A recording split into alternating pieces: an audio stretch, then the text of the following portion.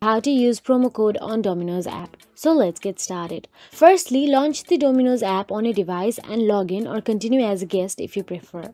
Now you will get to see various menu items available here. Simply tap on any of them and select your preferred menu items and add them to your cart. Once you are ready, go to the cart and check out the cart page. Now inside cart page, you can see the checkout option available there. Simply tap on it. Also, you can edit the menu items in the cart page by tapping on the plus icon available there. You can add the menu as much as you prefer. Once checked out, all you have to do is scroll down and look for the apply promo code or coupon section typically found on the bottom.